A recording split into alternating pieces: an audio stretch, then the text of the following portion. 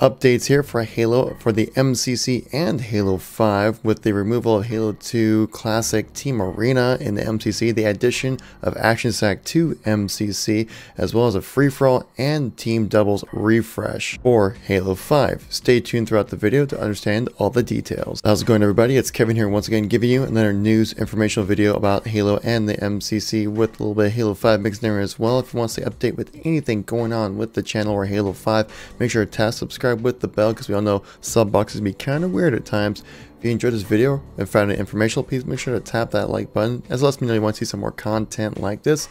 And if you enjoyed this video or have something to talk about, leave it in the comment section down below. I do read all the comments and try to reply to most of them as well. So let's get right into the video here. Now, we have talked a lot about the MCC on this channel, but we haven't really talked a whole lot about Halo 5, so let's start with Halo 5 and then move over to the MCC here. We actually had a season reset for Halo 5, so if you guys want to regrind your ranks, now is the time to do it. I always enjoy when a new season comes around. It helps me kind of hit that refresh button and go like, yeah, I'm kind of stuck at this rank and I don't really like it.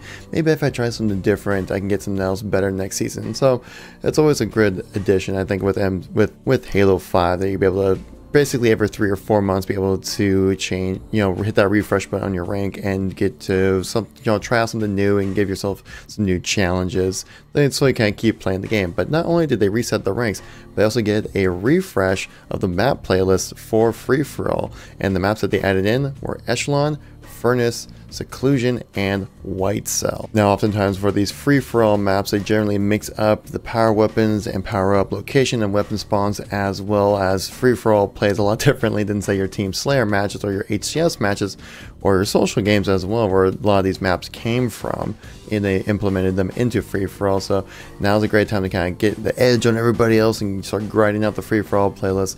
Understand those new maps. Probably be best to actually just kind of jump in some custom games, just walk around, understand what the maps are like in free-for-all, so you can dominate, because knowledge is power when it comes to Halo 5. There was also a refresh for team doubles in Halo 5, where they changed a lot of things on the map Coliseum, a lot of things on Eden, Molten Plaza, and the Rig. Too many changes for me to go into this video. If you guys want to check out all the little details, but that stuff, link is in the description down below to the Halo Waypoint post. But essentially, just gotta know that a lot of things were changed just for team doubles, as to make the game modes play a little bit better. Also, keep in mind, at the moment, everybody, we have Halo 3 Classic Throwback Triple Team as the social playlist to play right now, so get a chance to kind of jump in, play those games right there. The feature playlists are triple team and also team doubles when it comes to earning your XP. As we all know, featured playlists in Halo 5 grant more experience points. So if you're still trying to grind for that 152, those are the playlists to play. Now to the MCC news, as we all know that there was recently a patch coming in for the MCC. A little bit of an update right here. If you do notice, when you jump into the game, it reverted back to the old menu look, no longer the snowy warthog in the middle of the field, which honestly was probably my favorite background I've seen for the MCC. I'm kind of sad to see it go, to be honest. I love that background. I use it in many of my videos, as you guys know. But sadly, all good things must come to an end, and they revert back to the original update of the MCC with the classic little ring background with some plants. It still looks beautiful, don't get me wrong, just I kind of miss that warthog, man. It looked pretty awesome. So let's get right into the update here. There are some adjustments to social and competitive game modes in the MCC. Now keep in mind, this update is probably rather small, but that's only just because we have this big announcement for the MCC coming at the South by Southwest event in Austin, which I will actually be at and attending. So if you guys want to meet up or say hi, feel free. They'll come by and say hi to me, guys. It'd be awesome to get a chance to meet some of you in person. But let's get into the information here. Like I mentioned, there was the title update with the menu, and so we have also some matchmaking changes as well, where CE actually got some Action Sack playlists, which we have Team Muskets, which is kind of like SWAT with just shotguns with a little bit more health. Team Rain, which is basically, it's kind of like, if you remember Regicide from Halo 4, they basically put that in. They also added in Rocket Ball, which kind of lends itself to an obvious statement of Rocket Ball is rockets with oddball, pretty much.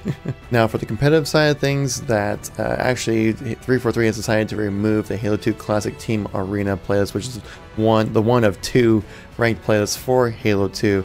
And honestly, I kind of agree with this, to be honest, just because I feel like if you're going to go into ranked modes in the MCC, you probably want to play the truly competitive versions of that, because you can play the exact same thing in the match composer.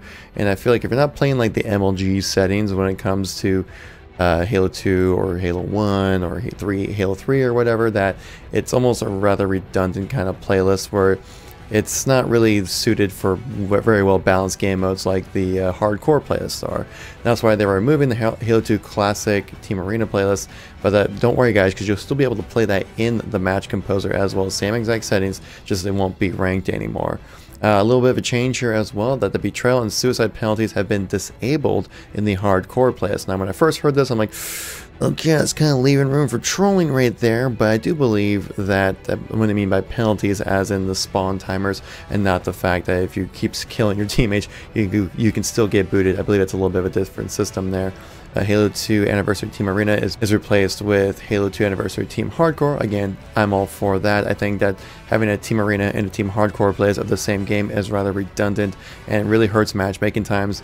From my experience playing Halo 3 and trying to play the Halo 3 Hardcore playlists at any time beyond like 9 o'clock, really hard to find matches, and I'd rather see the Team Arena of Halo 3 get kind of taken out, and leaving just the only Halo 3 ranked mode is the hardcore playlist, which I think is how the MCC should move forward. So yeah, that's the update guys. If you enjoyed this video, please make sure to tap that like button. Let me know you want to see some more content like this. Leave a comment down below what your thoughts are on the changes to Halo 5 and the MCC. If you're new to this channel or miss any content from me, make sure to tap subscribe with the bell, because we all know sub boxes can be kind of weird at times. And if you miss any content from me, check out the videos on the screen right now. And I'll catch you all in the next video. Peace out.